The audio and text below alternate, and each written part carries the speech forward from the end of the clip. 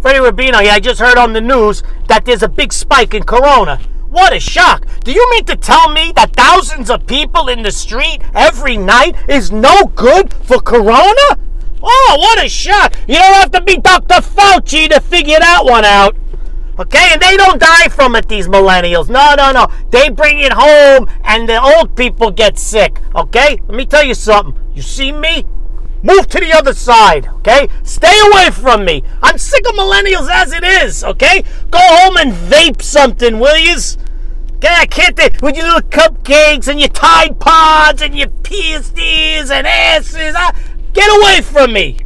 We're sick. You know what this country needs? We need that the governors come out and say, okay, there's a big spike in millennials. Nobody under 35 allowed out for 3 weeks. What a beautiful country this would be. 3 weeks of peace and quiet without all your nonsense.